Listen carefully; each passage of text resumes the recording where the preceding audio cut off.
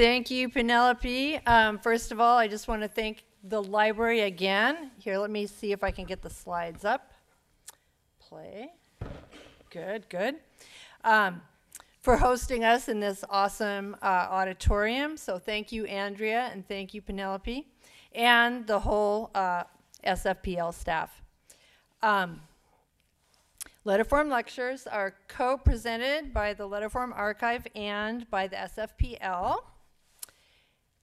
And we'd also like to thank Adobe for generously sponsoring the video recording of this lecture series. So you can view all Letterform Lectures online just a few weeks after they happen by checking our website, letterformarchive.org, and the last 3 lectures in this series are already up now, so check them out. Letterform Archive is also the home of Type West, which is a postgraduate certificate program in type design. We have a bunch of our students in the audience tonight, and I'll be looking to them for questions later on, so pay attention. And in addition to the lectures, we also host workshops, public workshops in a variety of topics relating to type, lettering, and design. And in fact, if you are considering a career in type design, or if you just want to add another tool to your graphic arts toolbox, applications for next year's certificate program will open on June 1st and close on June 30th. And our next public workshop is coming up on April 27 and 28. You can learn to use your iPad for lettering with the amazing James Edmondson of Oh No Type Co. and our very own Type at Cooper West alum, Tad Wagner, who's in the audience tonight. Hello, Tad. So ask him for questions later on if you're curious.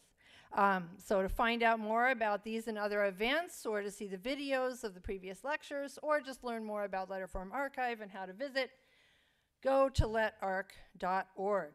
Okay, so now let me introduce tonight's speaker, the inimitable Lars Kim.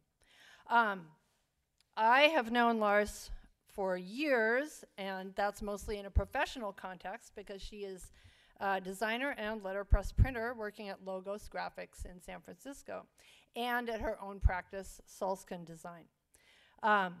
Lars runs a Heidelberg Windmill, which we all know is the Cadillac of the letterpress world, and somehow she still has all her limbs and digits intact after all these years. Lars is also a core instructor at the San Francisco Center for the Book, which is another venerable local institution dedicated to letterpress printing and the book arts. And I'm going to collect my kickback later for that brazen plug. I asked Lars for an amusing anecdote to tell as part of her introduction. And she sent me one yesterday, which happens to be April Fool's Day. However, she assured me everything was true.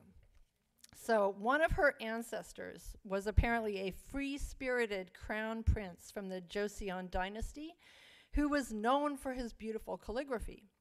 And he knew his younger brother Sejong would make a much better king than he would. So he feigned insanity and was banished from the court for his crazy behavior. And it seems to me like it might have been easier just to abdicate, but what do I know? Royalty is weird, you know. Anyways, so King Sejong took the throne, and he became one of Korea's greatest rulers. He was responsible for many important innovations, including the development of the unique and incredible writing system known today as hangul. So without further ado, I present to you the great-great-great-great-great-grandniece of King Sejong, Lars Kim.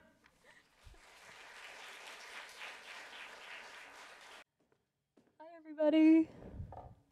How's everyone doing tonight? Woohoo! Can people hear me okay? Yep, okay. My name's Lars, and I'm very happy to be here. I'd like to thank the Letterform Archive, and especially Grendel, for inviting me here to give this talk. Also want to thank the San Francisco Public Library for hosting this series. Also, checking out this audience, I am amazed that this many people came out. So thank you all for your interest and for coming, for showing up.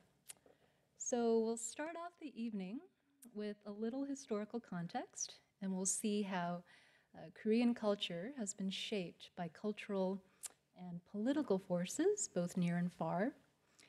And then we'll also look at the rise of Buddhism, and we'll see how Buddhism transformed Korean calligraphy and woodblock printing. And then from there, we'll dive into the invention of movable metal type. I think I see a few printers in the audience who might be interested in that, which preceded Johannes Gutenberg's Bible by 200 years, if not more. And then last but not least, we'll look at examples of contemporary type and print design in Korea. And specifically, we'll see how Japanese and Western influences have helped shape or inform Korean type and print. Okay, what do we think? We ready to get going? Okay.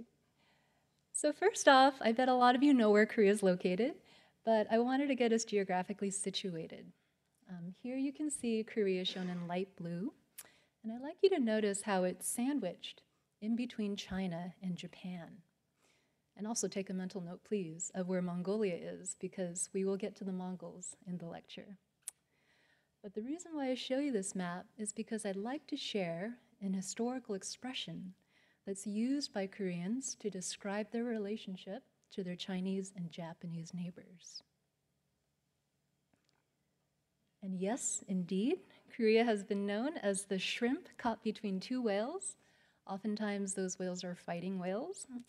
We have China to our west and Japan to our east.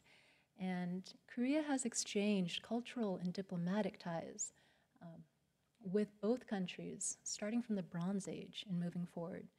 And it's also been repeatedly invaded by both China and Japan for centuries. So its overall development can be described in having a type of push-pull kind of relationship with its neighbors. That being said, China had an enormous amount of influence on Korea.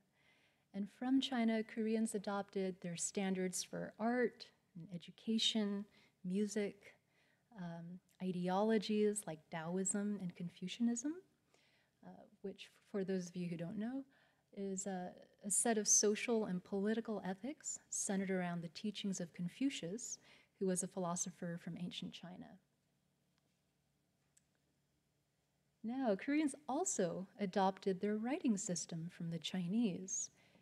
And they used Chinese characters, which are called hanja in Korean, for centuries until the invention of the Korean script, which is called hangul, and that's shown below.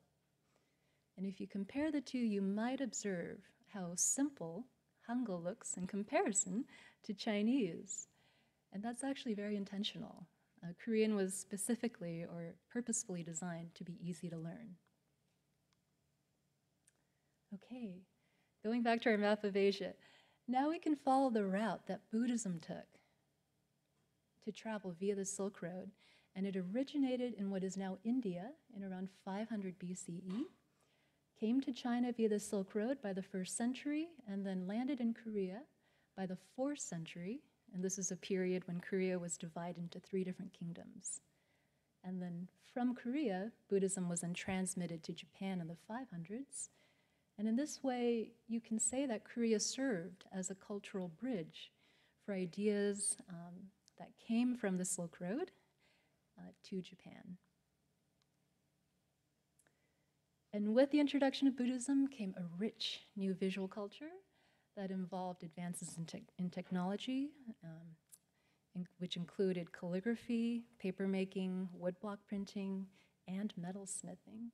And all of these were used for both religious and royal purposes. And in fact, in the Goryeo dynasty, which followed the Three Kingdoms period, Buddhism and royal authority were very closely intertwined. All right, so now we have a great example of calligraphy, which is called seoye in Korean. And this was introduced from China in the 2nd or 3rd century to Korea. And here we have a constellation map showing calligraphy inscribed in stone, which was one material which was used for writing, or in this case, inscription, before paper was invented in China in 105. Other common materials used before paper include bones, tortoiseshells, bamboo slips, and even silk. But this is actually a stone rubbing taken from a stele, which dates later on in Korean history. This one comes from 1395. But it's a great example of how calligraphy and other important works could be reproduced easily. Rubbings developed in China in the 2nd century before coming to Korea. And perhaps one of the most famous examples of calligraphy in early Korean history is the Great Dharani Sutra, which is shown on the right. It's considered the world's oldest extant woodblock printed text. It dates from the 8th century. And it was discovered in the 1960s at a temple called Bulguksa, which is located in southeastern Korea. The calligraphy in this document is in the style of Empress Wu, who was a great female ruler from the Tang dynasty in China. If any of you have time, I highly recommend doing a Google or Wikipedia search on Empress Wu, because she was a fascinating ruler. And it's block printed onto Hanji, which is Korean handmade paper made from the inner bark of the mulberry tree. And as Buddhism flourished in the Goryeo dynasty, which followed the Three Kingdoms era, we see other examples of beautifully illuminated manuscripts. This is the Lotus Sutra, which dates from 1340, and the main cover, which is shown on the right-hand side, and the illumination that you see in the middle are done in gold ink on indigo-dyed Hanji, and the calligraphy, which you see on the left, is in silver ink. And this is one of several great examples of the opulent types of Buddhist manuscripts enjoyed during this period. And now I'd like to show you a video. This is by a master Korean calligrapher named Kim Kyung-ho. And this is him demonstrating the process of sagyang, which is the Korean term for illumination of Buddhist manuscripts. And this was done in 2012 for an exhibition held by Flushing Town Hall in New York, for an exhibition that was called Samadhi plus Arts equals Sutra.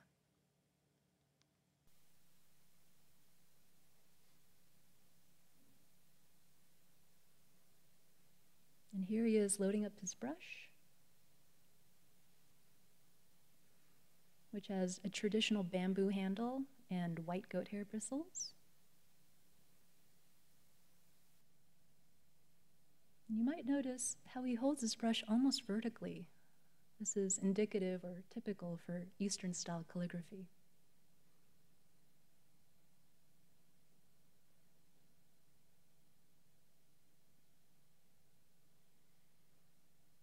And the style that he is writing is inspired by Tang Dynasty calligraphers from China. This is like the official Tang Dynasty block script.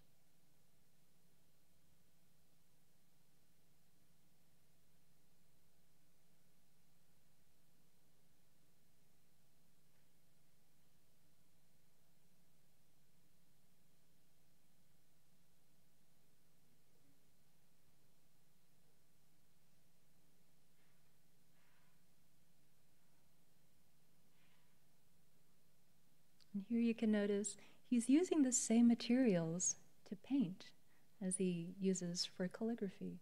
So oftentimes painting and calligraphy were combined.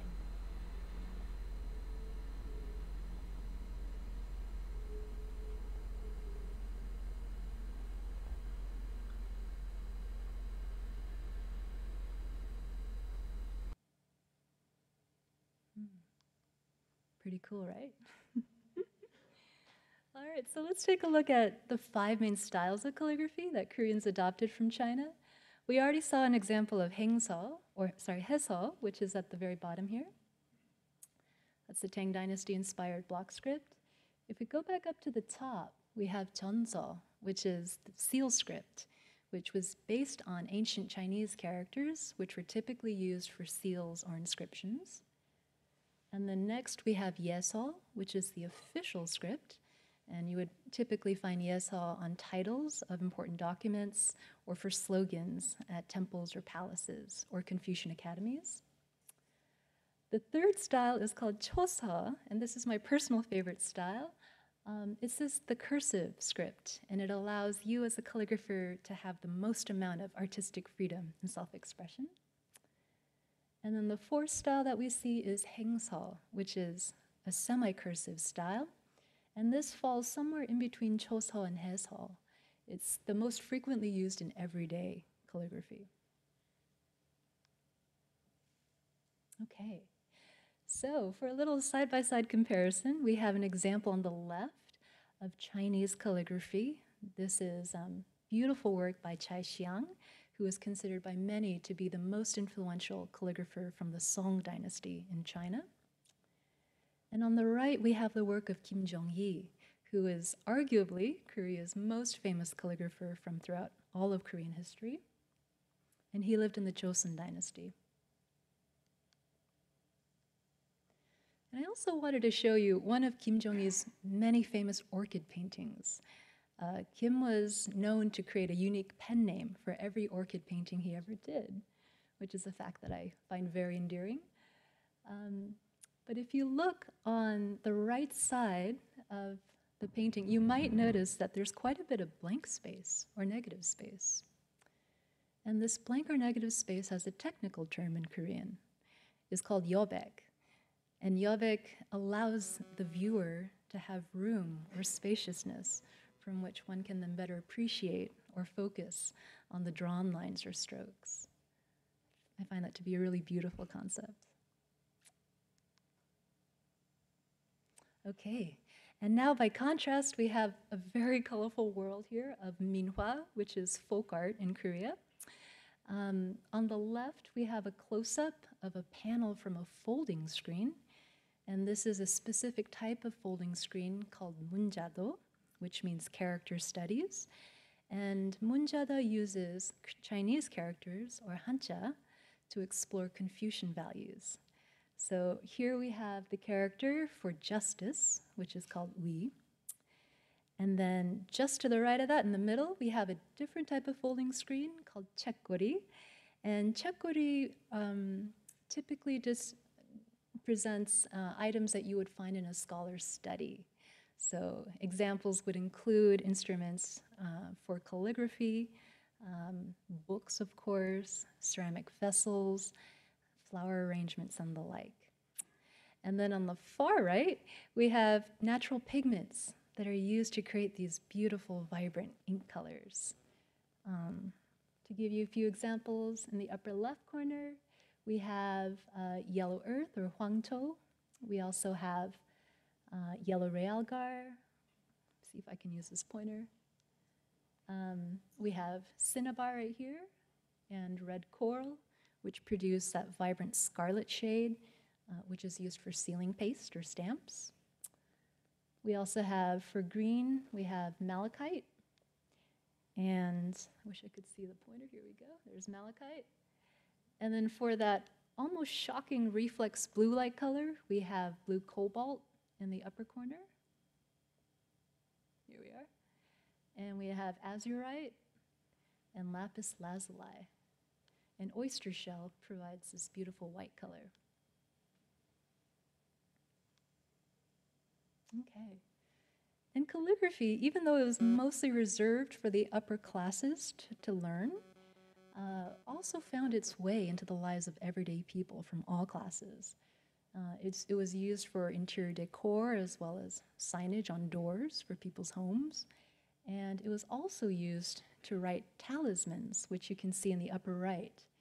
And talismans were designed to ward off evil and invite blessings.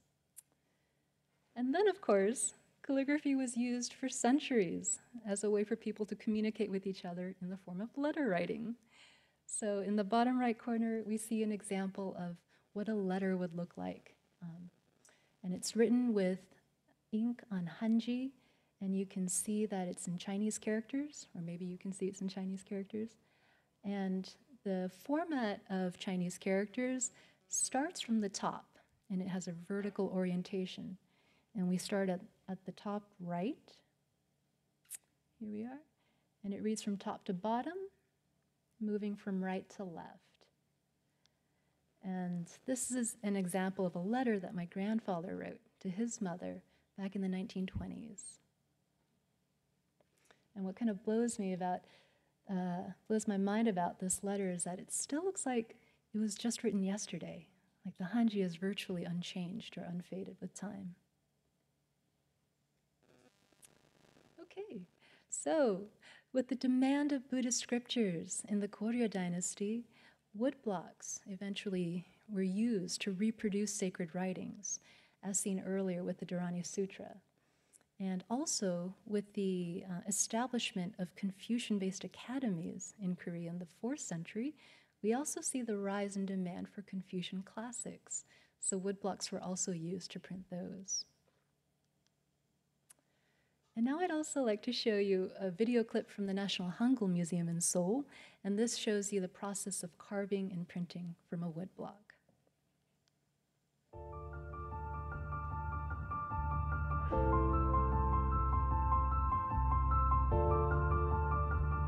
This is on printing woodblocks.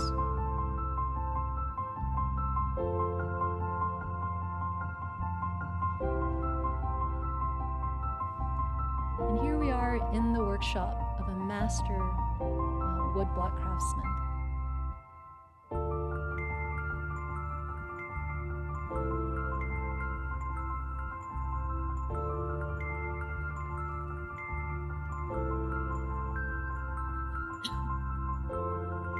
So the first step, naturally, is to pick a piece of wood that's been cured.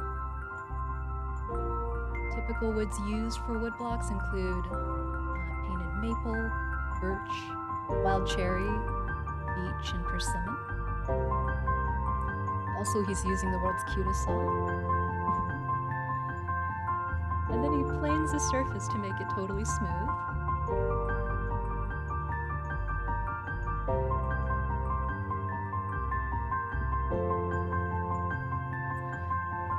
He takes a sheet of Hanji, which has calligraphy written on it, and he places it face down on the woodblock.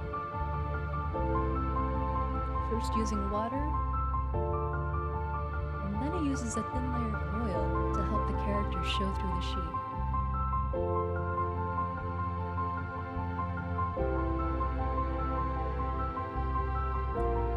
And this I feel like is the hardest part. He hand carves every single letter form into the woodblock. And I feel like as a craftsperson, this is where a woodcarver's voice enters in the process. Even though he might be trying to capture the essence or style of a calligrapher, he still has the responsibility of being able to capture all that detail. And now he's adding 2 end blocks, which are called maguri. Maguri are unique to Korea. You don't see them in Chinese or Japanese blocks.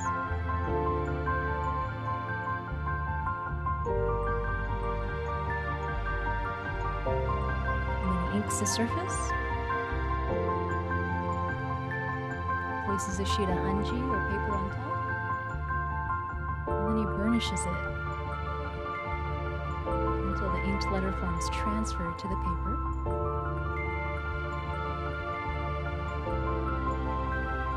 Peels the sheet back. It's like magic.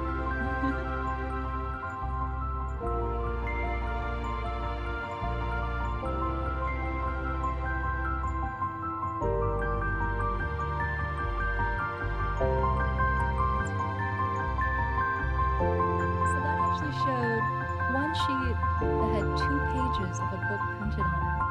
And what typically happened was, after printing the sheet and it dried, you would fold the page in half. You would fold the sheet in half with the blank sides facing each other. And after you have accumulated a stack of sheets that have been printed and folded in the same way, you can then pierce the stack of folded sheets together and do a traditional stab binding. And one unique fact about Korean books is that for those that are bound with a traditional stab binding, Korean stab bindings have 5 holes, whereas Chinese and Japanese have 4 holes. Okay. Now this brings us to perhaps the most famous example of woodblock printing in Korea. This is a Tripitaka Koreana, which is the world's most complete collection of Buddhist scriptures. It was originally carved in the 11th century to invoke protection against the Khitan invasions from the north, and it resulted in a colossal effort of the carving of more than 80,000 woodblocks. Insane, right? Also, what's fascinating about this is that in over 52 million Chinese characters, there isn't a single known error or typo. Not a single errata. It's been checked against the Chinese and the Khitan versions. But in fact, this is so accurate that it served as a benchmark for subsequent versions of the Tripitaka for 700 years. And for sense of scale, if you look at the long skinny band down below, can everyone see that? That just shows the width of this one scroll, which we see the larger photo above it. There are over 6,500 of these scrolls in the complete collection. 2 centuries after the original carving, in the 1200s, the Mongols invade Korea.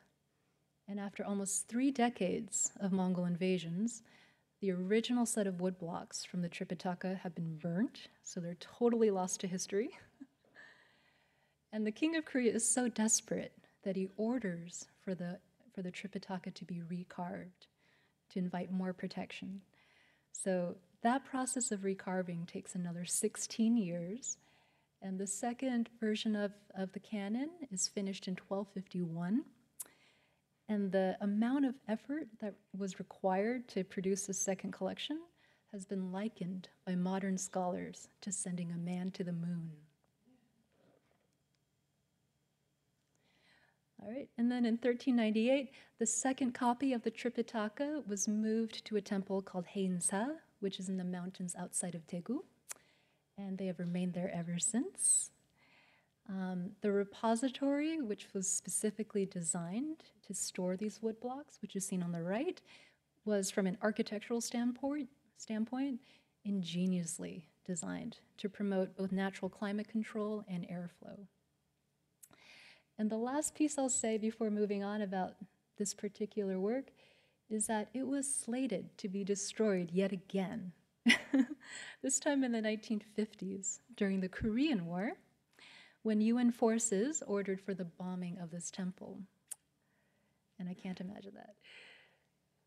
A very brave soul, a member of the Korean Air Force, decided to go against direct orders.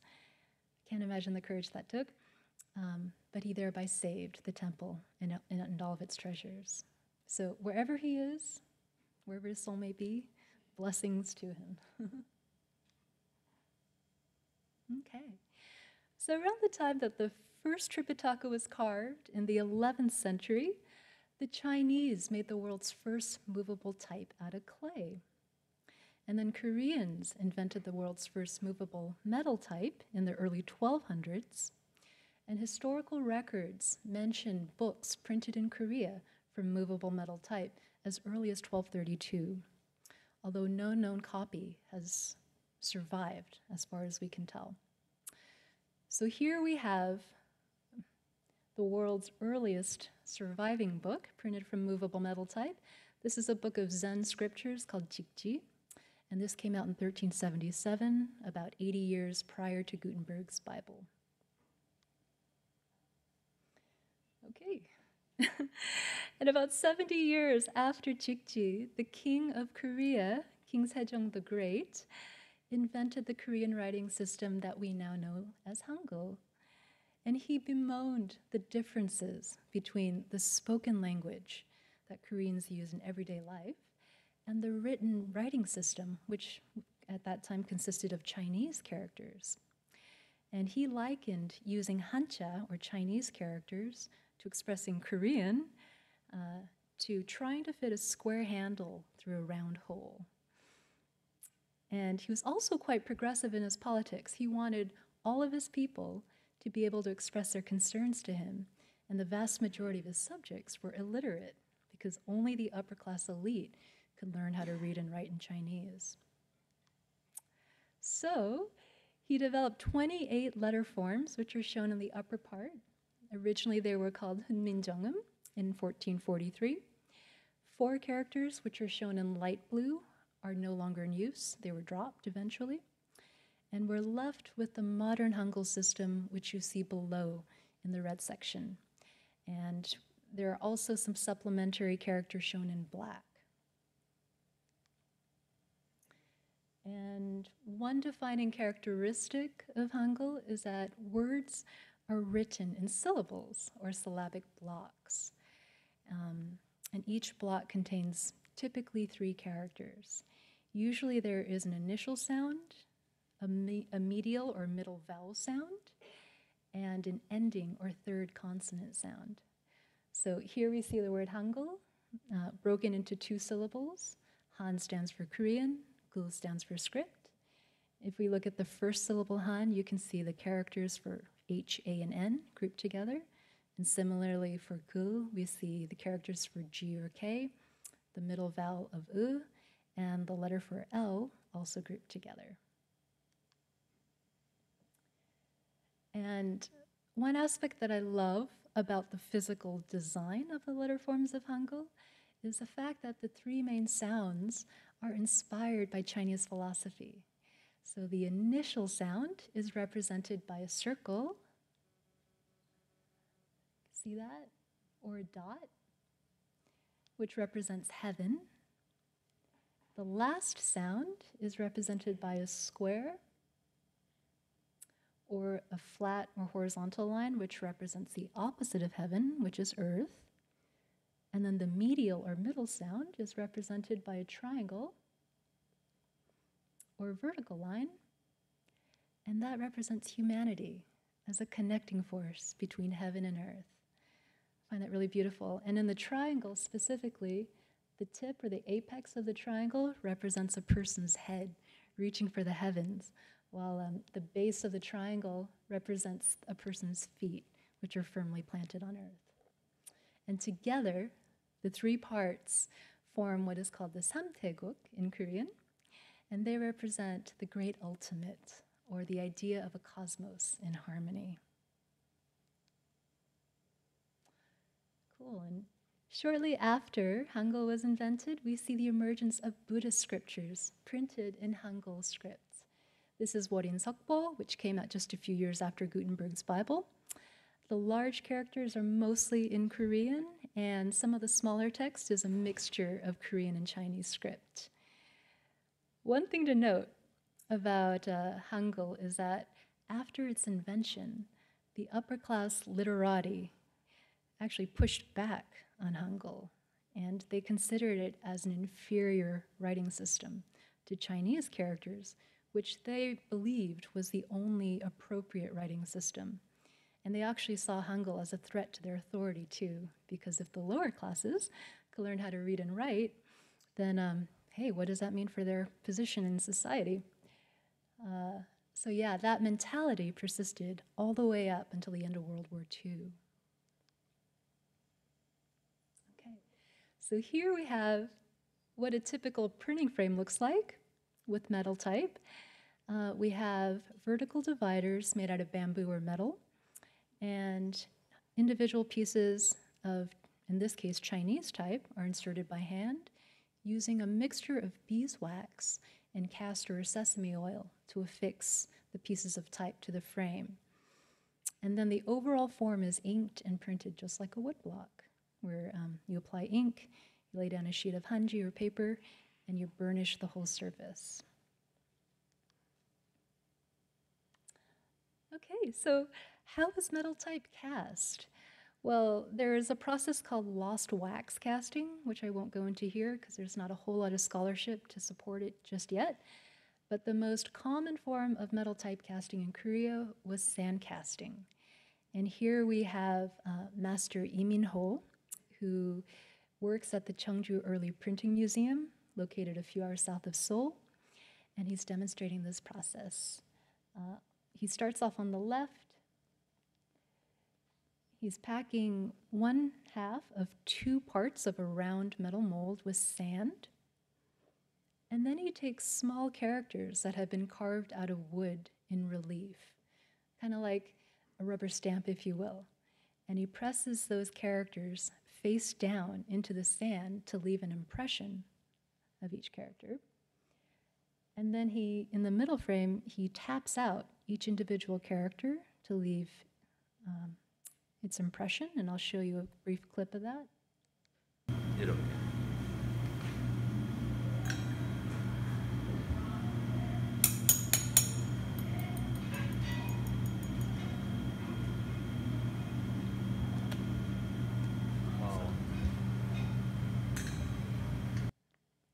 Cool. And so what's left is what you see on the right-hand side. You can see the impressions of each character made in the sand. And he also took a knife and he carved a channel leading from the mouth of the mold down into each of the characters with these small branches or channels. And he repeats that on the other side, or the other half of the mold. And then he places the 2 halves together. And here he is pouring the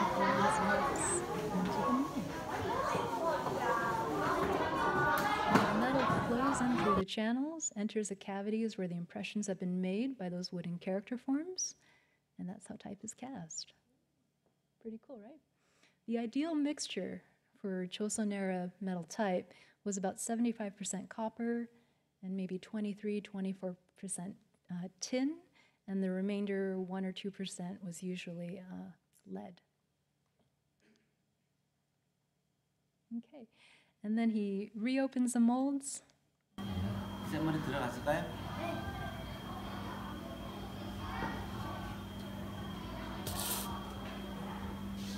Can folks see the metal branches? Yep. And then once it's totally cool, he flips out these branch-like structures, he brushes them clean from sand, and then he files down the individual metal pieces of type, and they're ready to print. And that's how it works. Okay, so in the 16th and 17th centuries in Korea, this period royally sucked for Korea. Essentially, the country had its behind handed to it from a series of invasions. Starting in 1592, Hideyoshi Toyotomi led invasions to Korea from Japan, and during this period, he took all of the metal type that was in the country back to Japan, if he didn't melt it down first for military purposes. But he was very smart in that he not only took all the metal type, but he also took all the printers, all the typecasters, all the ceramicists, paper makers, you name it. He took them back to Japan so he could learn from their technology. So that set back Korean printing by almost a decade, because Korea had to now find sources for metal in a country that was devoid of metal, and they used wood type for the interim.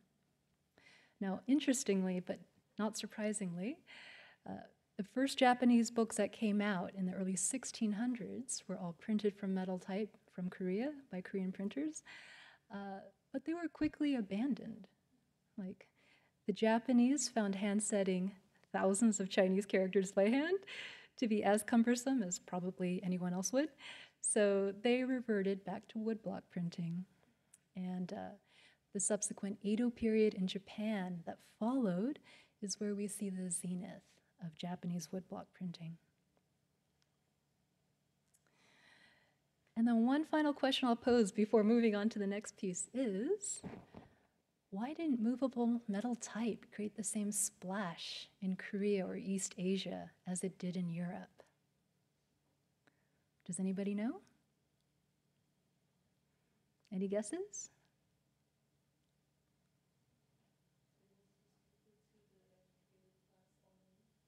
That's a good one. Can you say that louder?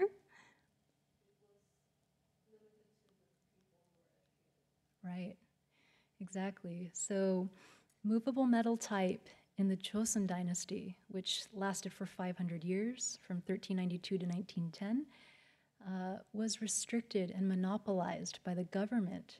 So the only people who could technically print were government officials and people from the ruling elite, the people who had education. So even though hangul-based novels and literature and poetry did flourish on the black market, it was definitely on the down low. But officially, books that were printed in Korea during this period were super limited edition and only seen by few eyes.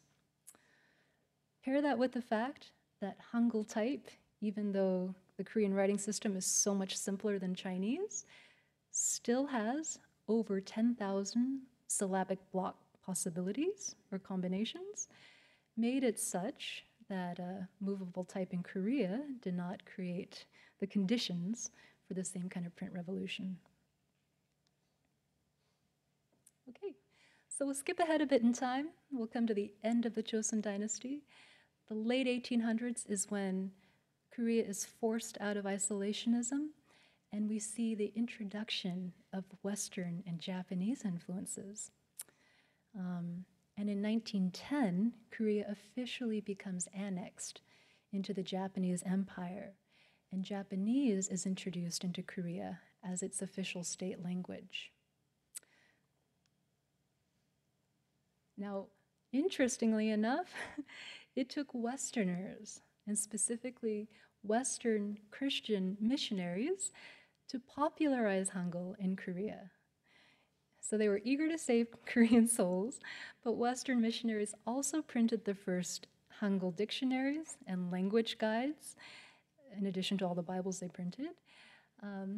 So along with salvation, they brought Western ideals of democracy, freedom from colonial rule, as well as modern medical care with hospitals and Western-style education reforms. And so for the first time, we see schools being opened for women and children, and girls actually, who are now beginning to learn how to read and write in Korean script. The first newspapers also came out around the turn of the century. Many of them were associated with the underground resistance. This is also the first time we see printing for the masses in Korea, the very first time in Korean history. On the far left, we see the Independence newspaper, which was published by an activist named Seo Jae-pil. He later mentored South Korea's first president, who came into power after the end of World War II, Lee Seung-man. And on the right, we see the Korea Daily News, which was published by another activist named Yang Ki-tak, in conjunction with a British journalist named E.T. Bethel. And Bethel, because he was a British subject, lucky for him, was not subject to local law, and he got away with a lot more than Korean-based newspapers for his generation. However, because he was so vocal against the colonial regime, he was imprisoned and tortured, later killed for his efforts, and both newspapers were in fact shut down. So in this way, Hangul, promoted by Western Christian missionaries, can be attributed to the rise of literacy in Korea for the first time.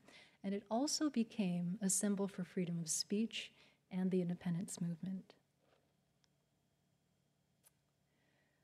Okay, so after a wave of demonstrations, which culminated in 1919 with the March 1st movement in Korea, colonial authorities slowly relaxed their grip on censorship in the media, and an explosion of vernacular press occurred in Korea in the decades that followed. In fact, the number of printing and bindery houses in Korea more than doubled during this period. And a new voice emerged in print, and it's the voice of women. Specifically, a generation of educated and Western-leaning women who were eager to publish for the very first time their own writings, their own art, and discuss issues that were relevant to them.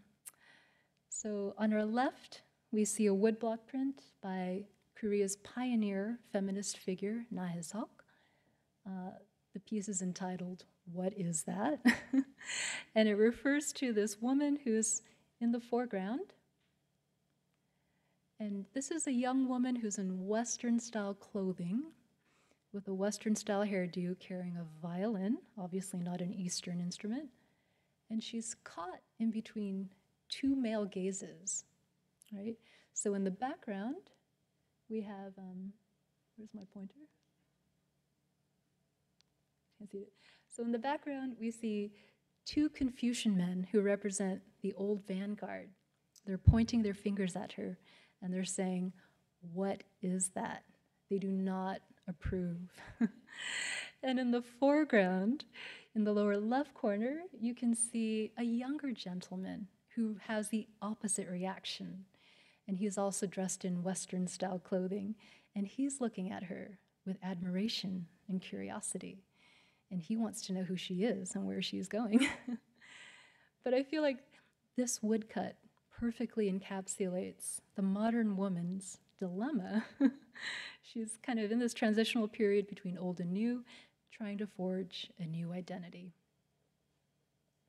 And on the right-hand side, we see the cover for Shin Yasong, which translates to New Woman, showing Cubist references from the West. And this is from the September cover of their 1933 issue. Also, advertisements in the 30s were super fun to track. On our left, we have an end-of-the-year clearance sale poster at a women's clothing store in Korea. Even the concept of having a women's clothing store was still relatively recent at that time.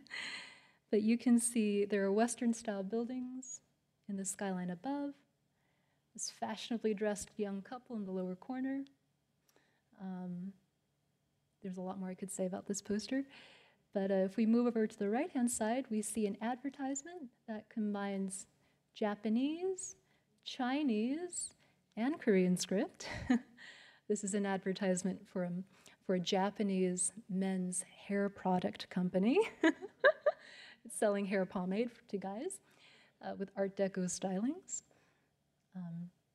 Love that consumerism hit Asia really early. It's an early example of that. Okay, moving on. We come to the end of World War II. 1945 is the year that Korea is finally liberated from colonial rule. But immediately after World War II ends, the Soviets take hold of North Korea and communism becomes entrenched in that portion of the country. And then communist troops invade the southern part of the country in the early 1950s, and the Korean War begins. During that period, thousands of leaflets like these were dropped from the skies in big balloon drops as part of psychological warfare. And on our left, we can see an example of an informational leaflet. It reads in big letters, 경고, which means warning.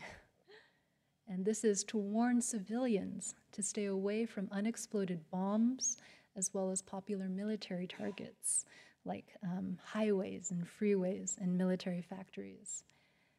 And then on the right-hand side, we see an example of a more propaganda-based leaflet. And on the far right, you can see Kim Il-sung, who is North Korea's first military leader, who is portrayed as an ox or a cow.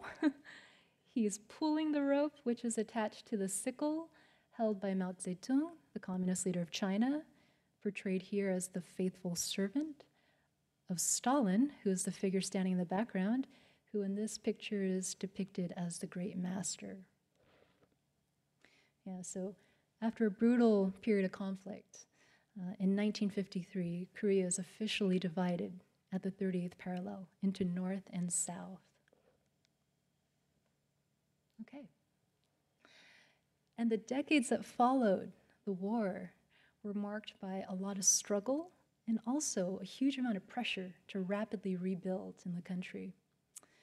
And hangul in this period is still evolving. It's still somewhat unstandardized, so a lot of measures are being taken are being instituted during this period as well to standardize its usage.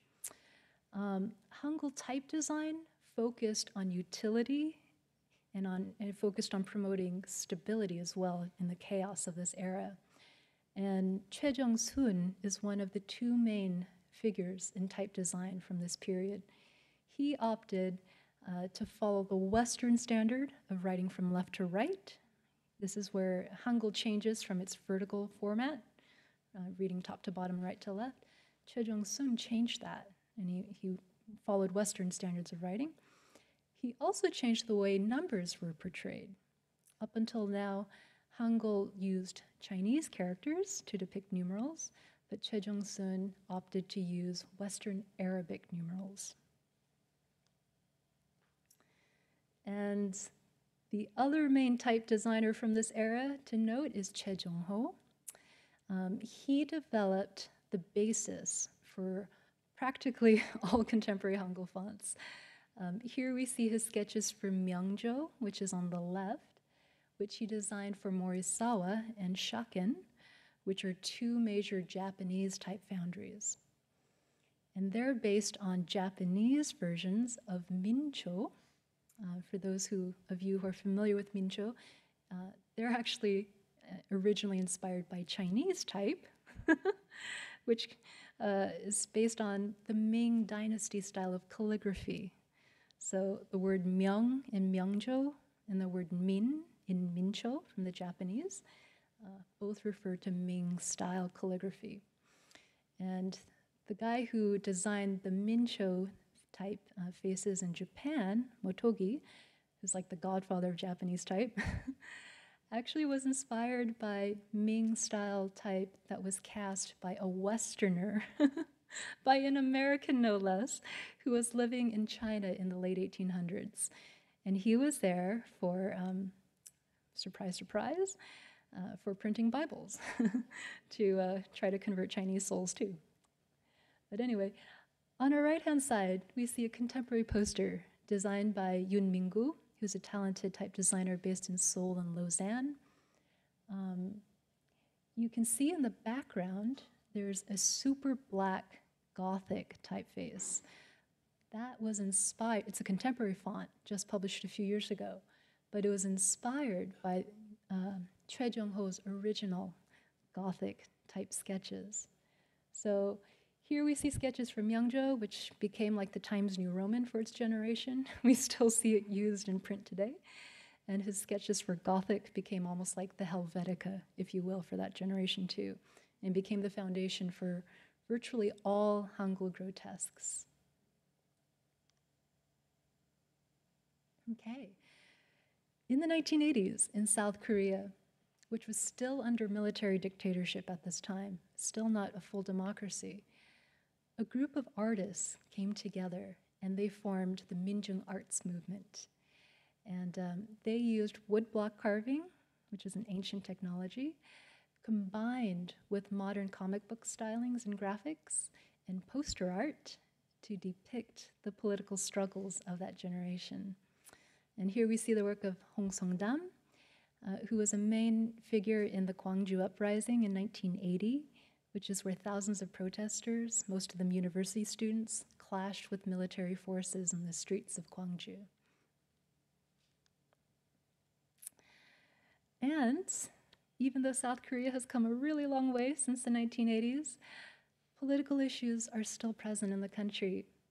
And here is a block print by my favorite contemporary South Korean woodcut artist named Lee Yoon-yup. And this is his version of Article 1 from the Universal Declaration of Human Rights. And he published this on the eve of Human Rights Day in December of 2016. And I don't know if you can see, but I love his seal in the lower right corner. Can folks see it? It's like a little puppy.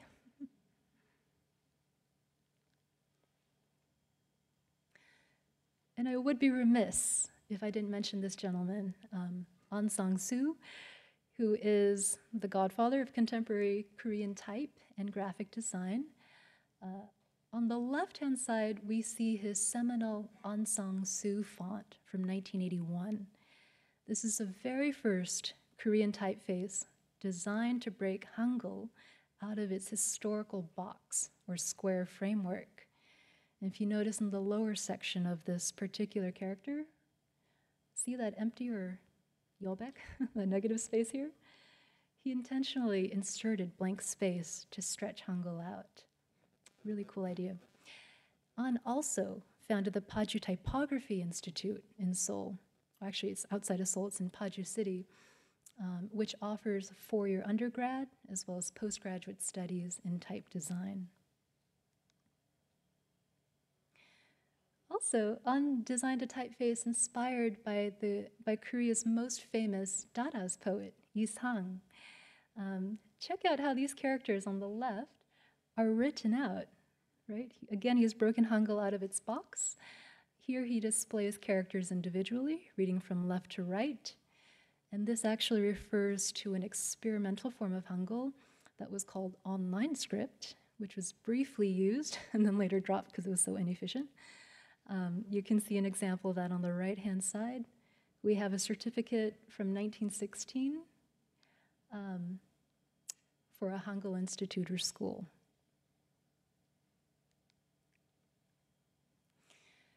And here again we see examples of munjado, or character studies expressing Confucian values, and chekkori, which show scholarly study accoutrements.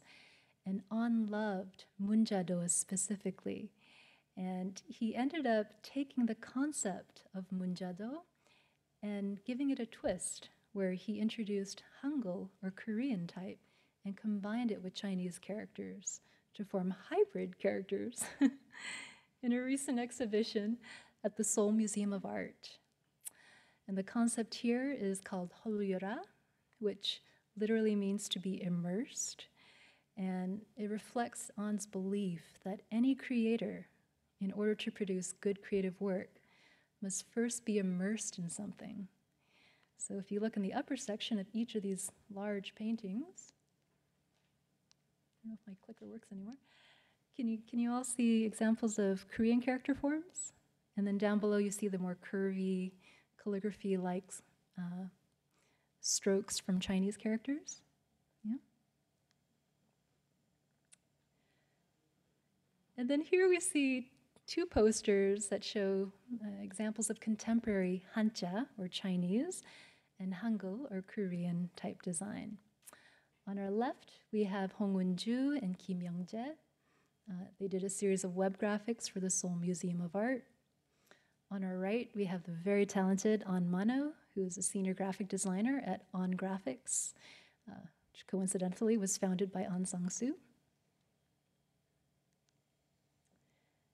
And two more examples of lettering done by Hyun Sung-jae of Zest Type. I find him one of the most prolific and most diverse Korean lettering artists and type designers today. On our left, we have the word for nose, which is ko. And on our right, we have the word for flower, which is got. And I love how it almost looks like a flower. But the lines are intended to kind of resemble the lines that you would get from a pantograph.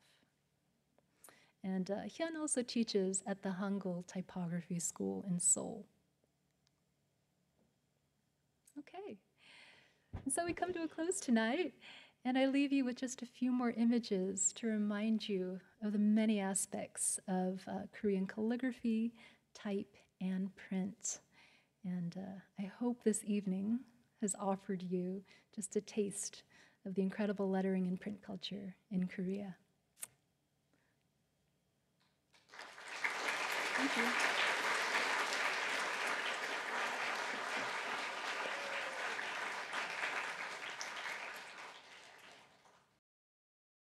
Then that last example that you showed of the holly, whatever, Uh-huh. yeah.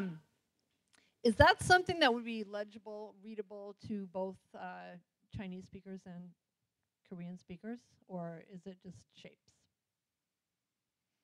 I think it might be to people who understand Chinese. I mean, so I'm not sure. Short answer is I'm not sure, but my guess is probably not. Yeah. because Munjaro was based on Chinese, traditional Chinese, and Chinese since then has been radically simplified.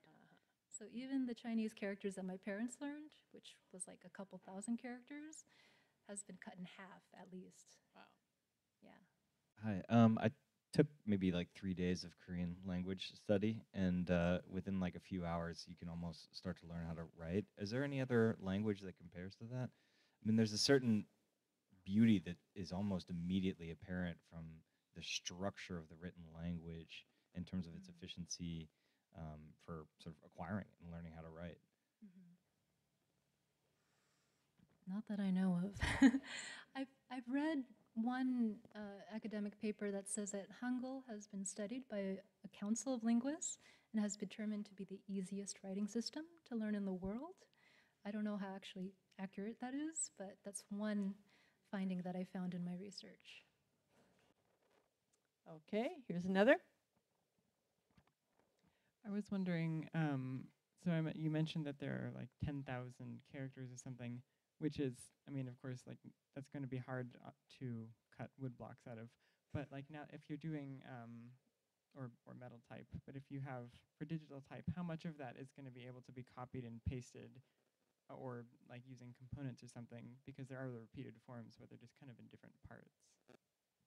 Are you talking about metal type in Hangul or wood blocks? Oh, well, I mean, I guess, well, Hangul, but I guess metal type. But also, I mean, also now in digital typography where it's easier to reuse things. Like how much can be reused to make this big character set?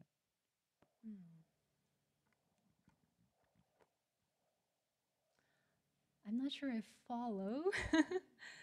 But I mean, one reason why wood blocks persisted for such a long time in Korea, and I can offer you this, is that because once they were carved, even though they did require time, they could be stored almost indefinitely.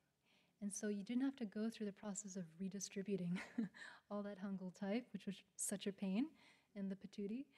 And once you had a woodblock, you could reprint for centuries to come. So that was one main advantage that woodblocks had over metal type. Thank you.